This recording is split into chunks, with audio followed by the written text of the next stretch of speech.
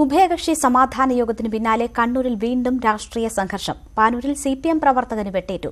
ഇരുകാലുകൾക്കും ഗുരുതരമായി പരിക്കേറ്റ കാട്ടിന്റെവിട ചന്ദ്രനെ തലശ്ശേരി സഹകരണ ആശുപത്രിയിൽ പ്രവേശിപ്പിച്ചു. രാഷ്ട്രീയ അക്രമങ്ങൾ തുടച്ചു നീക്കാൻ ഒന്നിച്ചു നിൽക്കുമെന്ന തീരുമാനങ്ങൾക്ക് മണിക്കൂറുകൾ പോലും ആയുസില്ലെന്ന് തെളിയിച്ച് കണ്ണൂരിൽ വീണ്ടും അക്രമം. ഉഭയകക്ഷി സമാധാന ചർച്ചകൾക്ക് പിന്നാലെ പയ്യന്നൂരിലും പാനൂരിലും അക്രമ സംഭവങ്ങൾ അരങ്ങേറി. ബുധനാഴ്ച രാത്രി വൈകിട്ട് പയ്യന്നൂരിൽ കോൺഗ്രസ് CPM പ്രവർത്തകർ തമ്മിൽ ഏറ്റുമുട്ടി. 7 വീടുകളും വാഹനങ്ങളും അക്രമികൾ തകർത്തു. പാനൂർ കൂറ്റേരിയിൽ CPM പ്രവർത്തകൻ കാട്ടിന്റെവിട ചന്ദ്രനാണ് വെട്ടേറ്റത്. മൊകേരി ക്ഷീരോത്പാദക സഹകരണ സംഘം ജീവനക്കാരനാണ് ചന്ദ്രൻ. പാൽ വിതരണത്തിനിടെയായിരുന്നു അക്രമം. ഇരുകാലുകൾക്കും ഗുരുതരമായി പരിക്കേറ്റ ചന്ദ്രനെ സ്ഥലത്തെത്തിയ പോലീസാണ് തലശ്ശേരി സഹകരണ ആശുപത്രിയിൽ പ്രവേശിപ്പിച്ചത്. പാനൂരിൽ CPM പ്രവർത്തകന് വെട്ടേറ്റതിനു പിന്നിൽ RSS ആണെന്ന് CPM നേതൃത്വം ആരോപിച്ചു. കഴിഞ്ഞ ദിവസത്തെ ഉഭയകക്ഷി ചർച്ചയ്ക്ക് പിന്നാലെ പാനൂർ മേഖലയിലെ സമാധാന പ്രവർത്തനങ്ങൾക്കായി യോജിക്കുമെന്നാണ് CPIM-BJP നേതൃത്വങ്ങൾ പറഞ്ഞത്. എന്നാൽ യോഗത്തിന് പിറ്റേന്ന് തന്നെയാണ് വീണ്ടും പാനൂരിൽ അക്രമ സംഭവമുണ്ടായതും. നേരത്തെ ഇരു പാർട്ടികളുടെയും സംസ്ഥാന നേതൃത്വം മുൻകൈയെടുത്ത് കണ്ണൂരിൽ സമാധാന യോഗം ചേർന്ന് തീരുമാനമെടുത്തിരുന്നെങ്കിലും പ്രാദേശിക തലത്തിൽ ഫലപ്രദമായി നടപ്പിലാക്കാൻ സാധിക്കാത്ത സ്ഥിതിയുണ്ടായിരുന്നു. ന്യൂസ് 18 കണ്ണൂർ.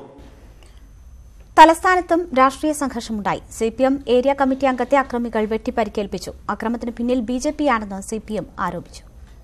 ബുധനാഴ്ച രാത്രി 9 മണിയോടെയാണ് ശ്രീകാര്യം എടവക്കോടിന് സമീപം വച്ച CPM വഞ്ചൂർ ഏരിയ കമ്മിറ്റി അംഗം സാജുവിന് വെട്ടേൽക്കുന്നത്. ബൈക്കിലെത്തിയ 8 അംഗ സംഘമാണ് ആക്രമണം നടത്തിയത്. പൈസ എടുക്കാൻ വേണ്ടി കടയ്ക്കകത്ത് കയറിയത്. ഈ 2-3-4 പേര് വന്നു വെട്ടുകയും അടിക്കുകയൊക്കെ ചെയ്തു. ശ്രീകാര്യത്ത് BJP പ്രവർത്തകൻ കൊല്ലപ്പെട്ടതിന് പിന്നാലെ സാജുവിന് നേരെ ആക്രമണം ഉണ്ടാവാൻ സാധ്യതയുണ്ടെന്ന് രഹസ്യാന്വേഷണ വിഭാഗം മുന്നറിയിപ്പ് നൽകിയിരുന്നു. തിരുവനന്തപുരം മെഡിക്കൽ കോളേജിൽ ചികിത്സയിൽ കഴിയുന്ന സാജുവിന്റെ നില അതീവ ഗുരുതരമായി തുടരുകയാണ്. തലസ്ഥാനത്ത് ബോധപൂർവമായ സംഘർഷമുണ്ടാക്കാൻ BJP ശ്രമിക്കുന്നുവെന്ന് CPM കുറ്റപ്പെടുത്തി. നാട്ടിലൊട്ടാകെ അക്രമം അഴിച്ചുവിടാൻ വളരെ ബോധപൂർവമായ പരിശ്രമമാണ് RSS ഇപ്പോൾ നടത്തിക്കൊണ്ടിരിക്കുന്നത്. എന്നാൽ BJPക്കാരെ പോലീസ് ബോധപൂർവം പ്രതിയാക്കുകയാണെന്ന് കുമ്മനം രാജശേഖരൻ ആരോപിച്ചു.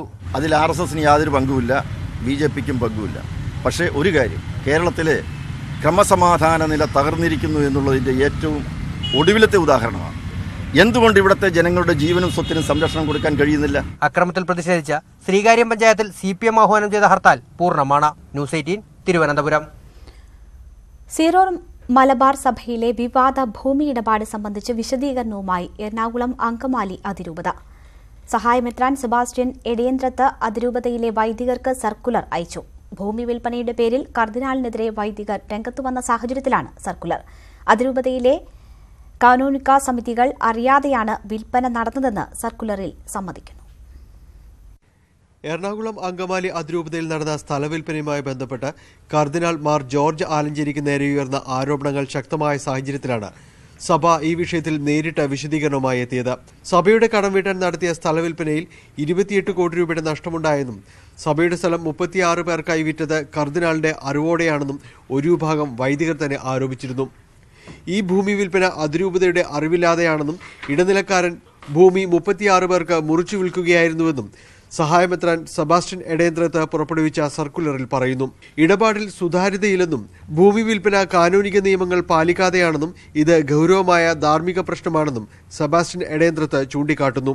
അതിരൂപതയുടെ സാമ്പത്തിക പ്രതിസന്ധി പരിഹരിക്കപ്പെട്ടാലും സഭയുടെ ധാർമ്മികത ചോദ്യം ചെയ്യപ്പെടും.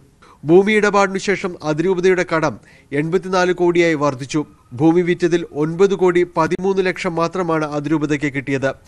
18 കോടി 17 ലക്ഷം രൂപ ഇനിയും കിട്ടാനുണ്ടെന്നും സർക്കുലറിൽ വ്യക്തമാക്കുന്നു. സർക്കുലർ പള്ളികളിൽ വായിക്കരുതെന്നും അതിരൂപതയുടെ പ്രത്യേക നിർദ്ദേശമുണ്ട്. വിഷയത്തെക്കുറിച്ച് അന്വേഷിക്കാൻ നിയോഗിക്കപ്പെട്ട വൈദിക സമിതിയുടെ അന്വേഷണ റിപ്പോർട്ട് ജനുവരി 31 സമർപ്പിക്കും. ഇത് വത്തിക്കാന് നൽകണമെന്നും അതിരൂപതയിലെ വൈദികർക്കിടയിൽ നിന്നും ആവശ്യം ഉയർന്നിട്ടുണ്ട്. ന്യൂസ് 18 കൊച്ചി. ഓഖി ചുഴലിക്കാറ്റിനെ തുടർന്നുണ്ടായ നാശനഷ്ടങ്ങൾ വിലയിരുത്താനെത്തിയ കേന്ദ്ര സംഘം വിവിധ ജില്ലകളിൽ സന്ദർശനം നടത്തി. കൊല്ലം, ആലപ്പുഴ, മലപ്പുറം ജില്ലകളിലാണ് ഇന്ന് സംഘം സന്ദർശനം നടത്തിയത്. മത്സ്യബന്ധനം സുരക്ഷിതമായും പ്രൊഫഷണൽ രീതിയിലും ആകേണ്ടതുണ്ടെന്ന് കൊല്ലത്തെ മത്സ്യത്തൊഴിലാളികളുമായുള്ള കൂടിക്കാഴ്ചയിൽ സംഘം വ്യക്തമാക്കി. നാളെ മുഖ്യമന്ത്രിയുമായി ഇവർ കൂടിക്കാഴ്ച നടത്തും. കൊല്ലം, കാപ്പിൽ, ഇരവിപുരം പ്രദേശങ്ങളിൽ നേരത്തെ അറിയിച്ചതിലും 2 മണിക്കൂറോളം വൈകിയാണ് കേന്ദ്ര സംഘം എത്തിയത്. ഇത് ചെറിയ തോതിൽ പ്രതിഷേധത്തിനിടയാക്കി. 9 മണിക്ക് വരുമെന്ന് പറഞ്ഞിട്ട് 1 മണിയായിട്ടും വന്നില്ല. ഭവനങ്ങൾക്ക്, ആലയത്തിനും എല്ലാം നല്ല സംരക്ഷണം വേണം. അതിനുവേണ്ടി ഞങ്ങൾ കാത്തിരിക്കുന്നത്. പ്രത്യേകിച്ച് നിവേദനത്തിന്റെ മറ്റൊന്നും ആവശ്യമില്ല, കണ്ടാൽ തന്നെ ഇത് അനുവദിക്കേണ്ടതാണ്. കേന്ദ്ര ആഭ്യന്തര വകുപ്പ് അഡീഷണൽ സെക്രട്ടറി ബിപിൻ മല്ലിക്കിന്റെ നേതൃത്വത്തിലുള്ള സംഘം നാശനഷ്ടങ്ങൾ വിലയിരുത്തിയ ശേഷം മുതാക്കരയിൽ വിവിധ മേഖലയിലുള്ളവരുമായി ആശയവിനിമയം നടത്തി. സുരക്ഷിത മത്സ്യബന്ധനത്തിന് ആവശ്യമായ സഹായങ്ങൾ നൽകാമെന്ന് കേന്ദ്ര സംഘം ഉറപ്പു നൽകിയതായി എം മുകേഷ് MLA പറഞ്ഞു.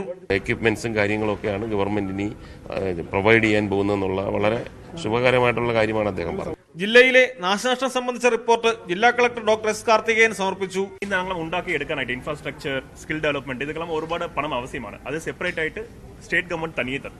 ആലപ്പുഴയിൽ രാവിലെ എത്തിയ കേന്ദ്ര സംഘത്തിന് അരൂരിൽ ജില്ലാ ഭരണകൂടം സ്വീകരണം നൽകി. മാരാരിക്കുളത്ത് യോഗത്തിന് ശേഷം ചെത്തി, അന്ധകാരനഴി, ആയിരം തൈ, കാട്ടൂർ പള്ളി മേഖലകൾ സംഘം സന്ദർശിച്ചു. കേന്ദ്ര ജലകമ്മീഷൻ ഡയറക്ടർ തങ്കമണിയുടെ നേതൃത്വത്തിലുള്ള സംഘമാണ് ആലപ്പുഴയിലെത്തിയത്.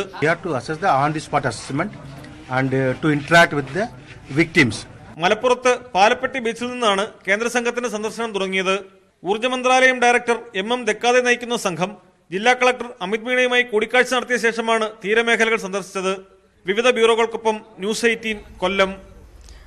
തിരുവനന്തപുരം പേരൂർക്കടയിൽ കത്തിക്കരിഞ്ഞ നിലയിൽ വീട്ടമ്മയുടെ മൃതദേഹം കണ്ടെത്തിയ സംഭവത്തിൽ മകൻ അക്ഷയ് അശോകൻ അറസ്റ്റിൽ. തർക്കത്തെ തുടർന്ന് അമ്മയെ കഴുത്ത് ഞെരിച്ച് കൊലപ്പെടുത്തിയ ശേഷം കത്തിച്ചെന്നാണ് അക്ഷയുടെ മൊഴി. 2 ദിവസം നീണ്ട ചോദ്യം ചെയ്യലിന് ശേഷമാണ് അക്ഷയ് അറസ്റ്റ് രേഖപ്പെടുത്തിയത്. 26-നാണ് 50-കാരിയായ ദീപയുടെ മൃതദേഹം വീട്ടിലെ ചവറുകുനയിൽ കത്തിക്കരിഞ്ഞ നിലയിൽ കണ്ടെത്തിയത്. താൻ ജിമ്മിൽ പോയ സമയത്ത് അമ്മയ്ക്ക് അത്യാഹിതം സംഭവിച്ചുവെന്നായിരുന്നു അക്ഷയുടെ ആദ്യ മൊഴി. സംശയം തോന്നിയ പോലീസ് ഇയാളെ കസ്റ്റഡിയിലെടുത്ത് ചോദ്യം ചെയ്തു. അമ്മയുമായി ഉണ്ടായ തർക്കത്തെ തുടർന്ന് കഴുത്തിൽ ബെഡ്ഷീറ്റ് മുറുക്കി കൊലപ്പെടുത്തിയ ശേഷം ചപ്പുചവറുകൾ കൂട്ടിയിട്ട് കത്തിക്കുകയായിരുന്നുവെന്ന് ചോദ്യം ചെയ്യലിൽ അക്ഷയ് വെളിപ്പെടുത്തി. കുറച്ച് കാലമായിട്ട് തന്നെ പിന്നെ അതുകൊണ്ട് ഒരു മാനസിക ഡിപ്രഷനിലും ഇയാൾ ഉണ്ടായിരുന്നു. DNA പരിശോധന നടത്തി മൃതദേഹം ദീപയുടേതാണെന്ന് സ്ഥിരീകരിച്ചു. എഞ്ചിനീയറിംഗ് ബിരുദധാരിയാണ് അക്ഷയ്. ദീപയും മകനുമായിരുന്നു വീട്ടിൽ ഒരുമിച്ച് താമസിച്ചിരുന്നത്. ഗൾഫിലായിരുന്നു ദീപയുടെ ഭർത്താവ് അശോകൻ. മകൾ ഭർത്തൃവീട്ടിലും. ന്യൂസ് 18 തിരുവനന്തപുരം. MT വാസുദേവൻ നായരെ വർഗീയവാദിയായി ചിത്രീകരിക്കാൻ ശ്രമം നടക്കുന്നതായി സാംസ്കാരിക പ്രവർത്തകർ. സമൂഹത്തിലെ അവസാന വെളിച്ചം കൂടി കെടുത്താനുള്ള ശ്രമമാണിതെന്നും ഇതിനെതിരെ ജാഗരൂകരാകണമെന്നും സാംസ്കാരിക ലോകം അഭ്യർത്ഥിച്ചു. സാഹിത്യ സർട്ടിഫിക്കറ്റിൽ ഒപ്പിടാൻ ചെന്നപ്പോൾ MD ക്ഷോഭിച്ച് വർഗീയ പരാമർശം നടത്തിയെന്നാണ് തൃശൂർ നജുർ റഷാദ് ഇസ്ലാമിക് കോളേജിലെ സലീം മണ്ണാർക്കാട് ഫേസ്ബുക്കിൽ ആരോപിച്ചത്. ആരോപണത്തിന് പിന്നാലെ MDക്കെതിരെ വിമർശനവുമായി ലാസർ ഷൈൻ, അനൂപ് VR, അനൂപ് മോഹൻ തുടങ്ങിയവർ എത്തി. MD പരാമർശം പിൻവലിക്കണമെന്നായിരുന്നു ആവശ്യം. വിഷയം ചർച്ചയായതോടെ MDയെ പിന്തുണച്ച് സാംസ്കാരിക പ്രവർത്തകർ രംഗത്തെത്തി. ശ്രീനാരായണ ഗുരു മുതൽ MD വരെ സൃഷ്ടിച്ച മതേതരമായ അന്തരീക്ഷത്തിന്റെ അവസാന ശോഭയിലാണ് നാം ജീവിക്കുന്നതെന്ന് ഓർമ്മിപ്പിച്ച എഴുത്തുകാരൻ ശിഹാബുദ്ദീൻ പൊയ്ത്തുംകടവ് MDക്കെതിരെ അനാവശ്യ ആരോപണമുന്നയിച്ച് അവസാന വെളിച്ചം കൂടി കെടുത്തിക്കളയരുതെന്ന് അഭ്യർത്ഥിച്ചു. MDയെയും MDയുടെ എഴുത്തിനെയും അദ്ദേഹത്തിന്റെ പ്രഖ്യാപിത നിലപാടുകളെയും 7 പതിറ്റാണ്ടിലധികമായി മലയാള മണ്ണിന് അറിയുന്നതുകൊണ്ട് MDക്കെതിരെയുള്ള പരാമർശം തൊണ്ടതൊടാതെ വിഴുങ്ങാനാവില്ലെന്നായിരുന്നു ബഷീർ വള്ളിക്കുന്നിന്റെ പ്രതികരണം. MD വാസുദേവൻ നായരിൽ വർഗീയത ആരോപിക്കലൊക്കെ കടന്ന കൈയാണെന്നും ഒരൽപ്പം മണ്ണേ കാൽച്ചോട്ടിലുള്ളൂ, അതിന്റെ കടക്കിട്ടാണ് പിക്കാസിട്ട് മേടലെന്നും റഫീഖ് ഇബ്രാഹിം പ്രതികരിച്ചു. MDക്കെതിരെ ആരോപണമുന്നയിക്കുന്നവർ കുഴിച്ചുണ്ടാക്കുന്നത് സ്വന്തം ശവക്കല്ലറയാണെന്നും പണി തീർത്തു നിവരുമ്പോഴേക്കും അവരെയും ഇട്ടുമൂടാനുള്ള മണ്ണ് യഥാർത്ഥ ജാതിവാദികൾ ഒരുക്കിക്കഴിഞ്ഞിരിക്കുമെന്നും ശ്രീചിത്രൻ MJ എഴുതി. MD മുസ്ലിം വിരുദ്ധനാണെന്ന് കഥകെട്ടിയിട്ടാൽ ഏൽക്കില്ലെന്നും കഥകളുടെയൊക്കെ മേലെയാണ് അദ്ദേഹത്തിന്റെ രാഷ്ട്രീയമെന്നും മൻല സി മോഹൻ പ്രതികരിച്ചു. News desk news 18. അഫ്ഗാനിസ്ഥാനിലെ കാബൂളിലുണ്ടായ സ്ഫോടന പരമ്പരയിൽ 40 പേർ കൊല്ലപ്പെട്ടു. നിരവധി പേർക്ക് പരിക്കേറ്റു. ആക്രമണത്തിന്റെ ഉത്തരവാദിത്വം IS ഏറ്റെടുത്തു. കാബൂളിലെ ഷിയ സാംസ്കാരിക കേന്ദ്രത്തിലാണ് സ്ഫോടനമുണ്ടായത്. 30-ലേറെ പേർക്ക് പരിക്കേറ്റെന്ന് അധികൃതർ അറിയിച്ചു. അഫ്ഗാനിലെ തബായൻ സാംസ്കാരിക കേന്ദ്രത്തിലെ പരിപാടിയെ ലക്ഷ്യം വെച്ചായിരുന്നു ആക്രമണം.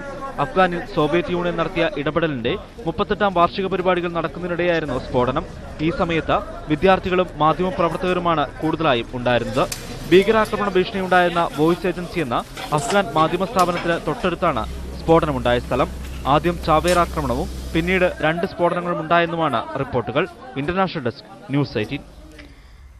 ഡൽഹി ലേഡി ഹാർഡിംഗ് ആശുപത്രിയിൽ കൂട്ടത്തോടെ പിരിച്ചുവിട്ട മലയാളി നഴ്സുമാരെ തിരിച്ചെടുക്കണമെന്നാവശ്യപ്പെട്ടുള്ള നിരാഹാര സമരം 38 ദിവസം പിന്നിട്ടു. പ്രതിഷേധത്തിനിടെ അറസ്റ്റ് ചെയ്ത മലയാളികൾ ഉൾപ്പെടെയുള്ളവരെ മണിക്കൂറുകളായി പോലീസ് അറസ്റ്റ് ചെയ്ത് തടഞ്ഞുവച്ചിരിക്കുകയാണ്. കേന്ദ്ര ആരോഗ്യ മന്ത്രാലയത്തിന് കീഴിലുള്ള ഡൽഹി ലേഡി ഹാർഡിംഗ് മെഡിക്കൽ കോളേജിലെ 36 താൽക്കാലിക നഴ്സുമാരെ നവംബർ 20-നാണ് ജോലിയിൽ നിന്ന് പിരിച്ചുവിട്ടത്. ഇതിനെതിരെ സമരം ചെയ്ത മലയാളികളടക്കമുള്ള 200-ലധികം നഴ്സുമാർക്ക് 3 തവണ കാരണം കാണിക്കൽ നോട്ടീസ് നൽകി ഇനി ജോലിക്കെടുക്കില്ലെന്ന ഭീഷണിയും.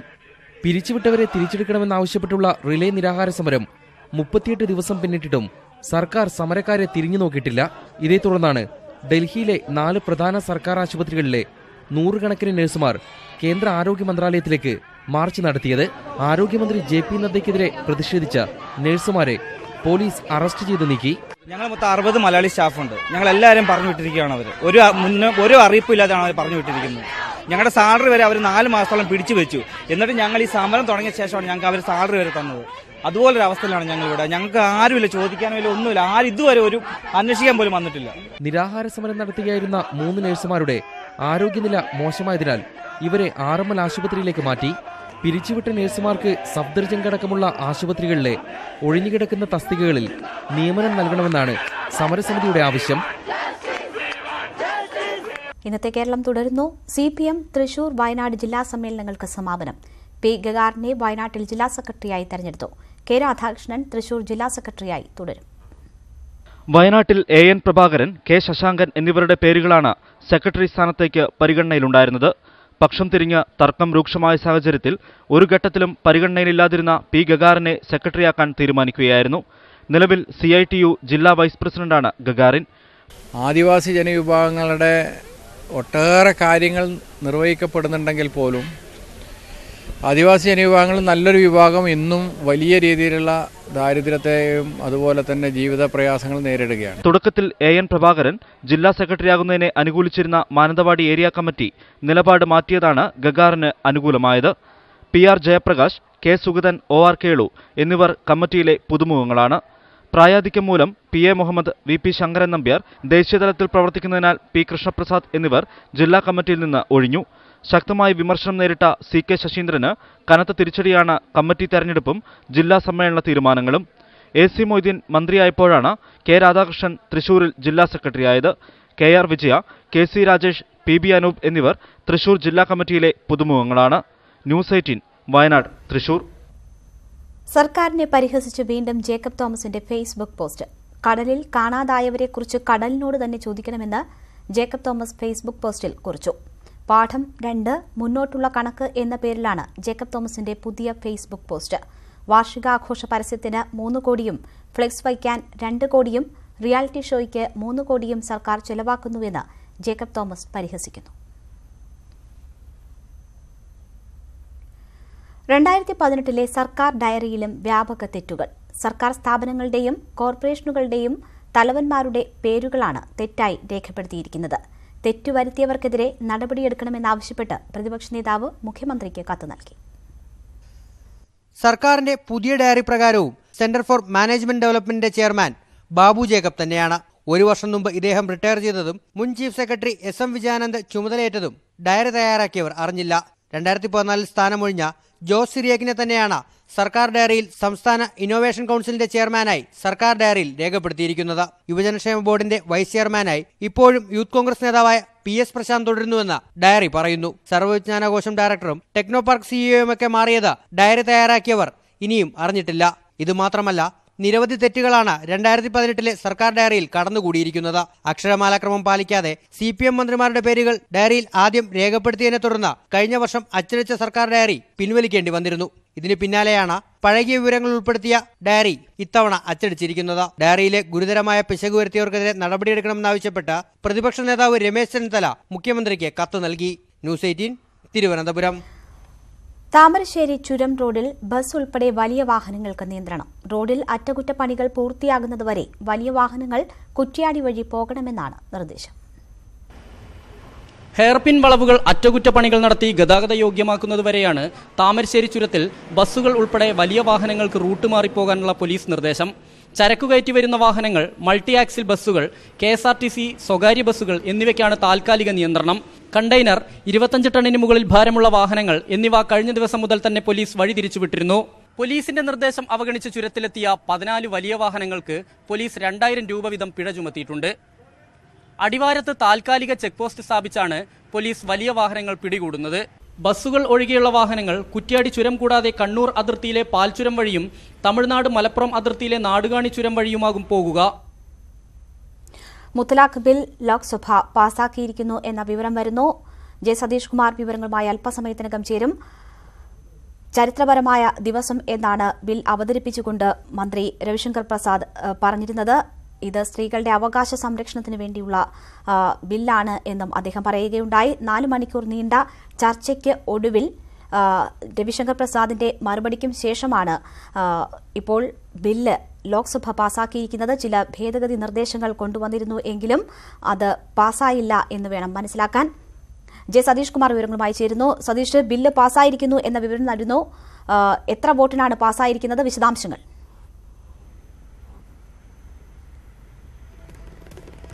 രേണുക, വോട്ടെടുപ്പിലേക്ക് അല്ലെങ്കിൽ ഇലക്ട്രോണിക് വോട്ടിംഗിലേക്ക് ഈ ബില്ല് പാസ്സാകുന്ന സമയത്ത് എത്തിയില്ല. ശബ്ദ വോട്ടിൽ തന്നെയാണ് പാസ്സായത്. മാത്രവുമല്ല, ഈ ബില്ലിന് ഭേദഗതികൾ കൊണ്ടുവന്നപ്പോൾ പോലും അത് 2 ഭേദഗതികൾ മാത്രമാണ് ശബ്ദ വോട്ടല്ലാതെ ഇലക്ട്രോണിക് വോട്ടിംഗിലേക്ക് നീങ്ങിയത്. അത് ഒരു ഭേദഗതി എന്നത് അസദുദ്ദീൻ ഒവൈസി കൊണ്ടുവന്ന ഒരു ഭേദഗതിയായിരുന്നു. അതിനൊപ്പം കേരളത്തിൽ നിന്നുള്ള സമ്പത്ത് കൊണ്ടുവന്ന ഒരു ഭേദഗതിയും ഇലക്ട്രോണിക് വോട്ടിംഗിലേക്ക് നീങ്ങണം എന്നാവശ്യപ്പെടുകയും അങ്ങനെ വോട്ടെടുപ്പിലേക്ക് നീങ്ങുകയും ചെയ്തു. ഈ 2 ഭേദഗതികളും വോട്ടെടുപ്പിൽ തള്ളുകയായിരുന്നു. സമ്പത്ത് കൊണ്ടുവന്ന ഭേദഗതിക്ക് ആകെ 2 വോട്ടുകൾ മാത്രമാണ് അനുകൂലമായി ലഭിച്ചത്. അതുപോലെ ഒവൈസി കൊണ്ടുവന്ന ഭേദഗതികൾ 2 എണ്ണം വോട്ടിനിട്ടെങ്കിലും അതിൽ 1-2 വോട്ടുകൾ മാത്രമായി ലഭിച്ചത്. നമുക്ക് ലഭിക്കുന്ന വിവരങ്ങൾ അനുസരിച്ച് കോൺഗ്രസ് ഭേദഗതികൾ നിർദ്ദേശിക്കുന്ന അംഗങ്ങൾ ഒഴിച്ച് ബാക്കി കോൺഗ്രസിലെ അംഗങ്ങളെല്ലാം ഈ വോട്ടെടുപ്പിൽ നിന്ന് വിട്ടുനിൽക്കുകയായിരുന്നു. മറ്റ് പല പ്രതിപക്ഷ പാർട്ടികളും ഈ രീതിയിൽ തന്നെ വോട്ടെടുപ്പിൽ നിന്ന് വിട്ടുനിന്നു. മറുഭാഗത്ത് വിപ്പ് നൽകിയ BJP അംഗങ്ങളെല്ലാം സഭയിലുണ്ടാവുകയും അങ്ങനെ ശബ്ദ വോട്ടെടുപ്പിൽ മുത്തലാഖ് ബില്ല് ലോക്സഭ പാസ്സാക്കുകയും ചെയ്തിരിക്കുന്നു. എന്തായാലും 3 വർഷം തടവ് ശിക്ഷ. മുത്തലാഖ് എന്നത് ഒറ്റയടിക്ക് 3 തവണ തലാഖ് ചൊല്ലി വിവാഹ ബന്ധം ഏർപ്പെടുത്തുന്നത് ക്രിമിനൽ കുറ്റമാക്കാനുള്ള നിയമം, അത് ലോക്സഭ ഇപ്പോൾ പാസ്സാക്കിയിരിക്കുന്നു. 3 വർഷം തടവ് ശിക്ഷയും പിഴയുമാണ് ഈ ബില്ലനുസരിച്ച് മുത്തലാഖിന് ഉണ്ടാകുന്ന അല്ലെങ്കിൽ ഒറ്റയടിക്കുള്ള മുത്തലാഖിന് ഉണ്ടാകാൻ പോകുന്ന ശിക്ഷ. അതിനൊപ്പം തന്നെ ഭർത്താവിന് 3 വർഷം ശിക്ഷ എന്നതിനൊപ്പം ഭാര്യയ്ക്ക് ഭർത്താവ് ജീവനാംശം നൽകണം എന്ന ഒരു വ്യവസ്ഥ ഈ ബില്ലിലുണ്ട്. ഭാര്യയ്ക്കും കുട്ടികൾക്കും ജീവനാംശം നൽകണം എന്നതാണ് ബില്ലിലെ ഒരു പ്രധാനപ്പെട്ട വ്യവസ്ഥ.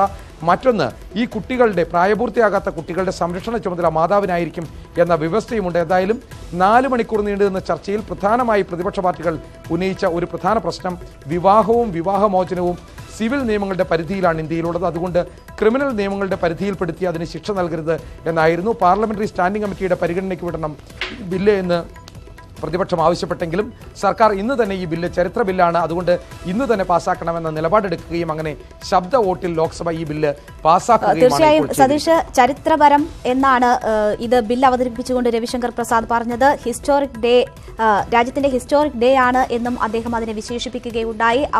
കേന്ദ്ര സർക്കാരിന്റെ ഇന്ന് തന്നെ ബില്ല് പാസ്സാക്കണം എന്ന തീരുമാനം നടപ്പിലാകുന്ന ഒരു സാഹചര്യവുമായിരുന്നു. ഇനി ഇതിൽ എന്തൊക്കെ തുടർ നടപടികളാണ് നടക്കാനുള്ളത്?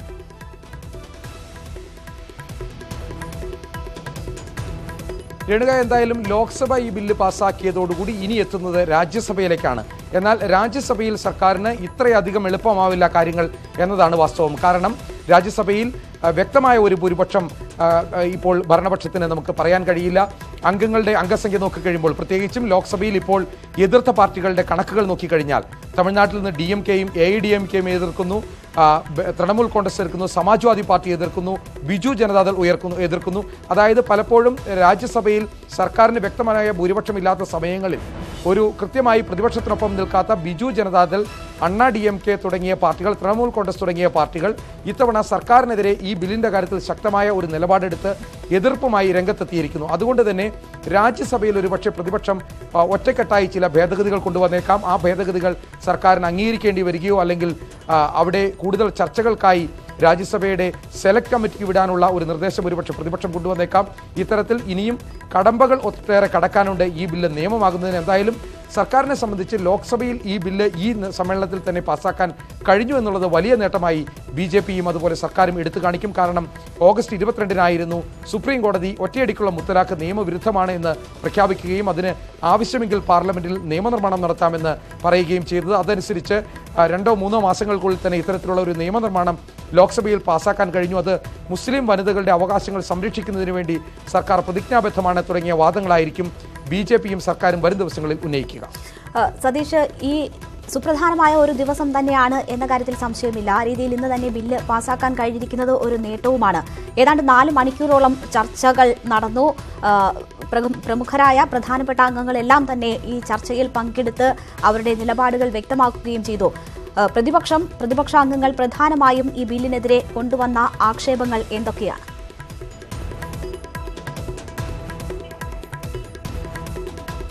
രേണുക, പ്രതിപക്ഷം ഈ ബില്ലിന്റെ അവതരണ സമയത്ത് തന്നെ ഇതിനെ ചോദ്യം ചെയ്തിരുന്നു. അതിന്റെ പ്രധാന കാരണങ്ങളിൽ മുസ്ലിം ലീഗ് അടക്കമുള്ള പാർട്ടികൾ ഉന്നയിച്ചത് ഇത് മൗലിക അവകാശത്തിന്മേലുള്ള കടന്നുകയറ്റമാണ് ഈ ബില്ല്.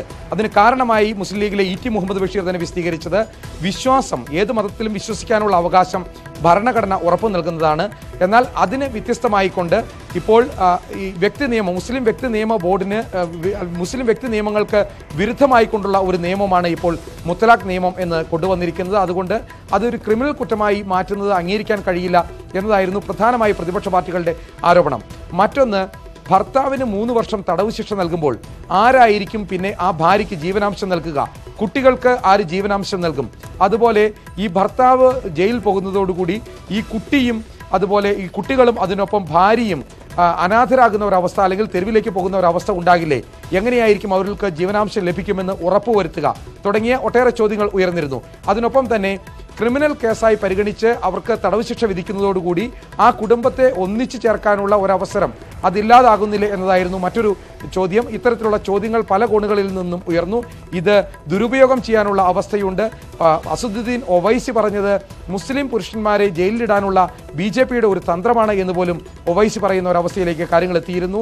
AIDMK പറഞ്ഞത് വർഗീയ ധ്രുവീകരണത്തിന്റെ പേരിൽ ഈ രാജ്യത്തെ വിഭജിക്കാനുള്ള ഒരു ബില്ലാണ് മുത്തലാഖ് ബില്ല് എന്നായിരുന്നു. ഈ രീതിയിൽ പല തോതിലുള്ള വിമർശനങ്ങൾ ഉയർന്നെങ്കിലും മുസ്ലിം സ്ത്രീകളുടെ സംരക്ഷണമാണ് പ്രധാന ലക്ഷ്യം എന്ന് പറഞ്ഞുകൊണ്ടാണ് സർക്കാർ ഈ വാദങ്ങളുടെ എല്ലാം മുനയൊടിച്ചത്. സതീഷ്, ഇതിന് ഇത്തരമൊരു ബില്ല് പാസാക്കുന്നതിലേക്ക് കേന്ദ്ര സർക്കാരിനെ നയിച്ച കാര്യങ്ങൾ എന്തൊക്കെയാണെന്ന് നമുക്കറിയാം. സുപ്രീം കോടതിയിൽ നിന്നും ഉണ്ടായ നടപടി, സുപ്രീം കോടതി നിർദ്ദേശത്തിന്റെ അടിസ്ഥാനത്തിൽ കൂടിയാണ് ഇത്തരമൊരു ബിൽ അവതരണം, നിയമനിർമ്മാണത്തിന് കേന്ദ്ര സർക്കാർ തയ്യാറെടുക്കുന്നത്. ഇവിടെ മുസ്ലിം സ്ത്രീകളുടെ അവകാശ സംരക്ഷണത്തിന് വേണ്ടിയാണ് ഈ ബിൽ എന്ന് ആവർത്തിച്ച് സഭയിൽ പറയുകയും ചെയ്തിട്ടുണ്ട് രവിശങ്കർ പ്രസാദ്. ആ നിലയിൽ ഇതൊരു വലിയ നേട്ടമായി കേന്ദ്ര സർക്കാരിന് എടുത്തു കാട്ടാൻ കഴിയുമോ? ആദ്യ ദിവസം തന്നെ ചർച്ച നടത്തി ഇത് പാസാക്കാൻ കഴിഞ്ഞ കൂടി ഒരു സാഹചര്യത്തിൽ മാത്രവുമല്ല മുസ്ലിം സ്ത്രീകളുടെ സംരക്ഷണത്തിന് എന്ന് പറയുന്നു. ഒപ്പം തന്നെ ഇതിൽ മുസ്ലിം വിഭാഗത്തിൽ തന്നെ വലിയ ഒരു വിഭാഗം ഇതിനെ അനുകൂലിച്ച് ഇതിനോടകം തന്നെ രംഗത്ത് വരുന്ന ഒരു സാഹചര്യവും ഒക്കെ നിലനിൽക്കുമ്പോൾ ഇതൊരു വലിയ നേട്ടമായി കേന്ദ്ര സർക്കാരിന് ഉയർത്തിക്കാട്ടാൻ കഴിയുമോ?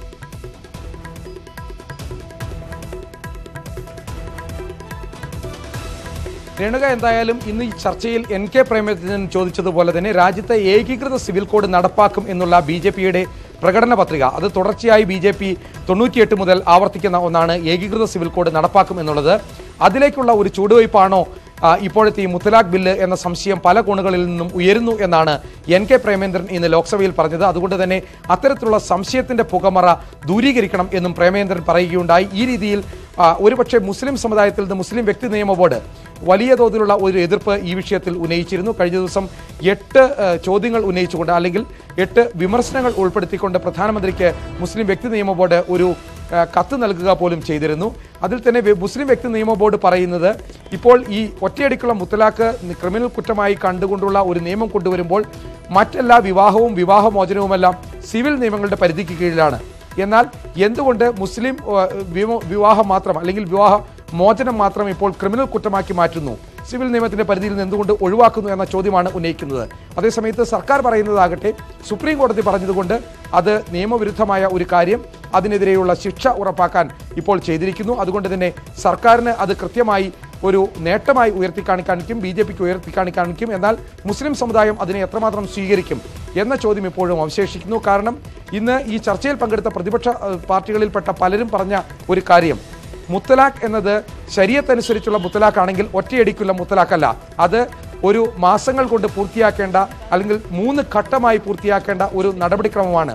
ഒരു പ്രാവശ്യം തലാഖ് ചൊല്ലുകയും പിന്നീട് ഭാര്യയെയും ഭർത്താവിനെയും ഒന്നിച്ച് ജീവിക്കാൻ അനുവദിക്കുകയും അതിനുശേഷം വീണ്ടും രണ്ടാമത് കൗൺസിലിംഗ് പോലുള്ള നടപടികളിലേക്ക് പോവുകയും അങ്ങനെ 3 ഘട്ടങ്ങളായി പൂർത്തിയാക്കേണ്ട ഒന്നാണ് മുത്തലാഖ്. അതുകൊണ്ട് തന്നെ ഒറ്റയടിക്ക് മുത്തലാഖ് ചൊല്ലുന്നത് അത് വാക്കാലോ അല്ലെങ്കിൽ രേഖാമൂലമോ അതുമല്ല വാട്സപ്പോ അതുപോലുള്ള അല്ലെങ്കിൽ സംഘടനകളുടെ എതിർപ്പ് എന്ന് പറയുമ്പോൾ പോലും നമ്മൾ ഇപ്പോൾ തന്നെ നമുക്ക് ഫീഡ് വരുന്ന പ്രതികരണങ്ങൾ മുസ്ലിം സമുദായങ്ങളിലെ സ്ത്രീകൾ ഇതിനെ വലിയ രീതിയിൽ സ്വാഗതം ചെയ്യുന്നു. അവർ ആഹ്ലാദ പ്രകടനം നടത്തുന്നതിന്റെ ദൃശ്യങ്ങൾ കൂടിയാണ് നമ്മൾ പങ്കുവയ്ക്കുന്നത്. അവരുടെ പ്രതികരണം ഇതിനെ അനുകൂലിച്ചുകൊണ്ടുള്ളതാണ്. അതുകൊണ്ട് തന്നെ ഇത് ഈ സഭയിൽ ഉയരുന്ന സംഘടനകളുടെ രാഷ്ട്രീയ പാർട്ടികളുടെ എതിർപ്പ് ആ നിലയിൽ തന്നെ കാണേണ്ടതുണ്ടോ? कि भाई शोहर एकदम तलाक दे देगा, कोई भी वजह हो सकती है उसकी तलाक देने की, तो अब उससे उनका डर खत्म हो गया है और पुरुष वर्ग का डर जो है अब शुरू हो गया है. പ്രതിപക്ഷം ഉന്നയിക്കുന്ന ചില ചോദ്യങ്ങൾക്ക് വ്യക്തമായ ഉത്തരം ഇപ്പോഴും ലഭിച്ചിട്ടില്ല എന്നതാണ് വാസ്തവം. കാരണം ഭർത്താവിനെ 3 വർഷം തടവിനിടുമ്പോൾ പിന്നീട് ആരിൽ നിന്ന് ജീവനാംശം തേടും, ആരിൽ നിന്ന് ജീവനാംശം ലഭിക്കും തുടങ്ങിയ കാര്യങ്ങൾക്കൊന്നും വ്യക്തമായ ഉത്തരം ലഭിച്ചിട്ടില്ല എന്ന് തന്നെയാണ് പ്രതിപക്ഷം എന്തായാലും പറയുന്നത്. എന്തായാലും സർക്കാരിനെ സംബന്ധിച്ച് നോക്കിക്കഴിഞ്ഞാൽ ഇത് വളരെ വലിയ ഒരു നേട്ടമായി സർക്കാർ ഉന്നയിക്കും. അത് മുസ്ലിം വനിതകളുടെ ഒരു പിന്തുണ ഉത്തർപ്രദേശ് തെരഞ്ഞെടുപ്പ് നടന്നപ്പോൾ നമ്മൾ കണ്ടതാണ്. അവിടെ മുസ്ലിം വനിതകളുടെ പിന്തുണ നേടാനുള്ള ഒരു ശ്രമം BJP നടത്തുകയും ആ തെരഞ്ഞെടുപ്പ് സമയത്ത് തന്നെ ഇത്തരത്തിൽ മുത്തലാഖ് ബില്ല്, ഒറ്റയടിക്കുള്ള മുത്തലാഖ് നിയമവിരുദ്ധമാണ് എന്ന രീതിയിൽ അതിന് ശിക്ഷാ നടപടികൾ ഉറപ്പാക്കുന്ന ഒരു ബില്ല് കൊണ്ടുവരുമെന്നും പറഞ്ഞിരുന്നു. അതുകൊണ്ട് തന്നെ ഉത്തർപ്രദേശിൽ നേടിയ വിജയം പോലും മുസ്ലിം വനിതകൾ BJPക്ക് വോട്ട് ചെയ്തിരുന്നു എന്ന് BJP അവകാശപ്പെടുകയും അങ്ങനെ ഒരു വിലയിരുത്തൽ ഉണ്ടാവുകയും ചെയ്തിരുന്നു. അതുകൊണ്ട് തന്നെ രാജ്യത്താകെയുള്ള മുസ്ലിം വനിതകൾ അനുകൂലമായി നിൽക്കുമെന്ന് തന്നെയാണ് BJPയുടെ പ്രതീക്ഷ. തീർച്ചയായും അങ്ങനെ ഒരു സാഹചര്യം ഉള്ളതുകൊണ്ട് തന്നെ മറ്റ് പ്രതിപക്ഷ പാർട്ടികൾക്ക് ഇതിനെ അടച്ച് ആക്ഷേപിക്കുക അല്ലെങ്കിൽ തള്ളിപ്പറയുക സാധ്യവുമല്ല. ഒരുപാട് സ്ത്രീകളുടെ ജീവിതം ഇരുട്ടിലേക്ക് തള്ളിവിട്ട അല്ലെങ്കിൽ വിടുന്ന ഈ ട്രിപ്പിൾ തലാഖിനെതിരെ നിലപാടെടുക്കേണ്ടി വരില്ലേ മറ്റ് രാഷ്ട്രീയ പാർട്ടികൾക്കും? അതുകൊണ്ട് തന്നെ ഇവരുടെ ആശങ്കകൾ, ഇവർ ഉന്നയിച്ച ഭേദഗതികൾ, അതിലുണ്ടാകുന്ന പരിഗണനയോട് കൂടി തന്നെ രാജ്യസഭയിലും ഇത് വോട്ടിനിട്ട് പാസാക്കിയെടുക്കാൻ സർക്കാരിന് നിഷ്പ്രയാസം കഴിയില്ലേ?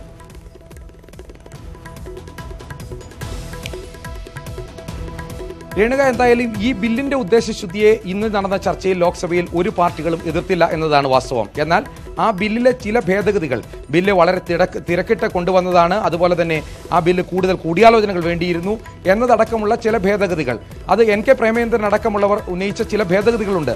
ആ ഭേദഗതികൾ ഒരുപക്ഷെ അതേ രീതിയിൽ തന്നെ രാജ്യസഭയിൽ അവതരിപ്പിക്കാൻ ഈ പ്രതിപക്ഷ പാർട്ടികൾ ശ്രമിക്കുമെന്നതാണ്. ഇതിനു മുൻപ് നമ്മൾ കണ്ടിട്ടുള്ളതാണ്. പലപ്പോഴും ലോക്സഭയിൽ വലിയ ഭൂരിപക്ഷത്തിൽ BJP വിജയിച്ച അല്ലെങ്കിൽ പാസാക്കിയെടുത്ത ബില്ലുകൾ രാജ്യസഭയിലെത്തുമ്പോൾ പ്രതിപക്ഷത്തിന്റെ ഭേദഗതികൾ കൂടി അതിൽ ഉൾപ്പെടുത്തേണ്ടി വരുന്നു എന്നുള്ളതാണ് വാസ്തവം. ആ രീതിയിൽ നോക്കുമ്പോൾ ഒരിക്കലും ഈ പ്രതിപക്ഷ പാർട്ടികളൊന്നും ഒറ്റക്കെട്ടായി ഈ ബില്ലിനെ എതിർത്തിരുന്നില്ല. ബില്ലിലെ ചില വ്യവസ്ഥകൾ തെറ്റാണ്, അത് സ്റ്റാൻഡിംഗ് കമ്മിറ്റിക്ക് വിടണം എന്ന ഒരു നിർദ്ദേശമാണ് എടുത്തത്. അതുകൊണ്ട് തന്നെയാണ് കോൺഗ്രസ് അടക്കമുള്ള പ്രതിപക്ഷ പാർട്ടികൾ, അത് ഇടതു പാർട്ടികളായാൽ പോലും ഈ വോട്ടെടുപ്പിൽ ഈ ബില്ലിനെ എതിർത്ത് വോട്ട് ചെയ്തില്ല.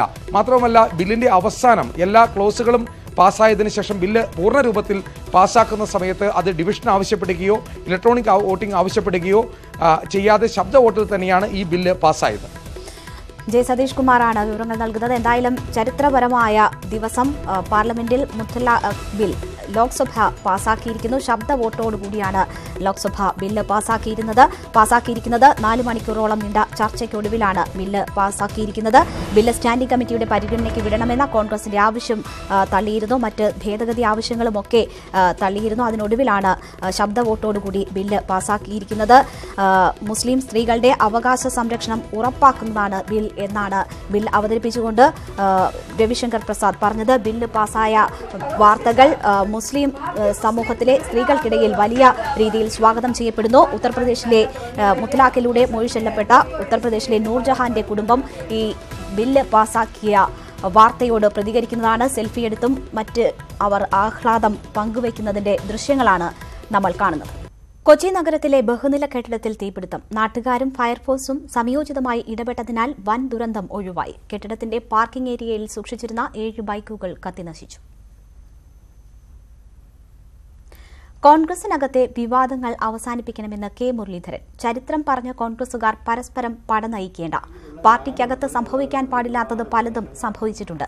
താനടക്കം പല വേഷങ്ങളും കെട്ടിയിട്ടുണ്ടെന്നും അതിൽ കൂടുതൽ പരിക്ക് പറ്റിയത് തനിക്കാണെന്നും കെ മുരളീധരൻ പറഞ്ഞു. ക്രൈസ്തവ സൈദ്ധാന്തികൻ ജോസഫ് പുലിക്കുന്നേൽ അന്തരിച്ചു. കോട്ടയം ഭരണങ്ങാനത്തെ വീട്ടിലായിരുന്നു അന്ത്യം. ഓശാന മാഗസിൻ സ്ഥാപകനായിരുന്നു. സംസ്കാരം നാളെ വീട്ടുവളപ്പിൽ നടക്കും. ട്രാൻസ്ജെൻഡേഴ്സിന് കോഴിക്കോട് നഗരത്തിൽ വെച്ച് പോലീസിന്റെ ക്രൂരമർദ്ദനം. പരിക്കേറ്റ സുസ്മി, ജാസ്മിൻ എന്നിവരെ കോഴിക്കോട് ബീച്ച് ആശുപത്രിയിൽ പ്രവേശിപ്പിച്ചു.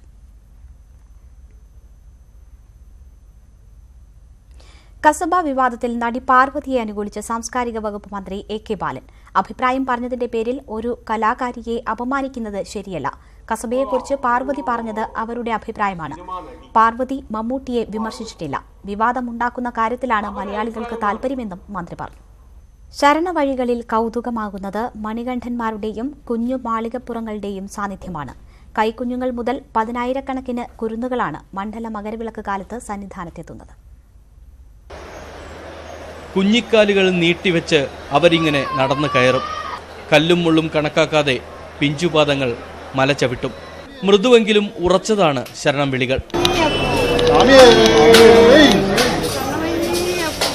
കാട്ടുവഴികളിൽ കൂട്ടുകാരനായി അവർക്കൊപ്പം മണികണ്ഠസ്വാമി ഉണ്ടാകും. മുതിർന്നവർ കയറിയെത്തുന്നതിനൊപ്പം ഒട്ടും തളരാതെയാണ് മണികണ്ഠന്മാരുടെ മുന്നേറ്റം. കാടും മലയും കണ്ടുമറിഞ്ഞും കുഞ്ഞു മാളികപ്പുറങ്ങളും 18-ാം പടി ചവിട്ടും. പാറയും കുന്നും എല്ലാം ഉണ്ടായിരുന്ന കാല് തട്ടി മുറിയൊക്കെ ചെയ്യും. പിന്നെ സ്വാമി കാണണമെന്ന് പറഞ്ഞ് കയറി. ഇപ്പം ഇരുട്ടി അങ്ങനെ എവിടെ വരെ വന്ന് ക്യൂവിൽ നിന്ന് കണ്ടു. ശ്രീകോവിലിന് മുന്നിലെ തിരക്കിനിടയിൽ കുറെ പേർ മണികണ്ഠനെ കാണാൻ കഴിയാതെ ഉഴലും. ചിലർക്ക് നിമിഷാർത്ഥത്തിലെ ദർശനഭാഗ്യം. മുതിർന്നവരുടെ വാത്സല്യച്ചുമലേറിയാലും കാഴ്ചകൾക്ക് പരിമിതിയേറെ. തിരക്കിൽ ഭയന്നും മണികണ്ഠനെ കാണാതെ ഉഴന്നും ശരണം വിളികൾക്കിടയിൽ ചിലരുടെ ചുണ്ടുകൾ വിതുമ്പും. മഹാപ്രവാഹം പോലെ ശ്രീകോവിലിന് മുന്നിലൂടെ ഒഴുകുന്ന ഭക്തനിരയിൽ കുരുന്നുകൾക്ക് ഇത്രയും മതിയോ കരുതൽ.